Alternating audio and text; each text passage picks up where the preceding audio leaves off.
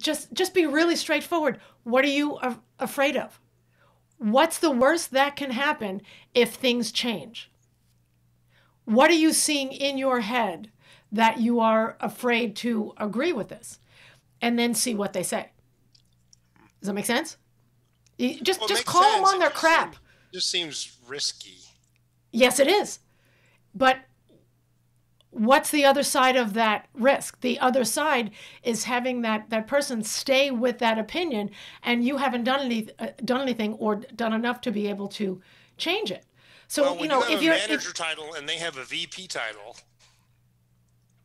Say that again, Tom. When you have a manager title and they have a VP title. So what? No. There are consequences, man. Because then they pull the power thing. Okay. They drop into character, fear mongering. Yeah. Yes, I do understand that. And, from Been my... there, done that, got the T-shirt, got the hat. Yeah. And it is hard. It is, and I think it depends on how you frame it as well. So, I mean, I think this is a whole other class. I don't know how deep you want to go in on this. We're going into 8:30. That's as deep as we're getting on this one. So, as someone who has been a manager and a VP, personally, true leadership is encouraging other people to have their own ideas, and a good VP will listen.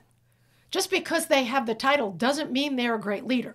And yes, sometimes you will find someone you're kind of stuck with them because that's who you're dealing with, and then maybe ask them, how else would you do this? Would you be willing to try it your way? If it doesn't work for let's try it for 3 months. If we don't see a difference, can we try it this way? Let's see what happens. Because, what happens if nothing changes? You lose money, and then or whatever it is, and then let's try something new.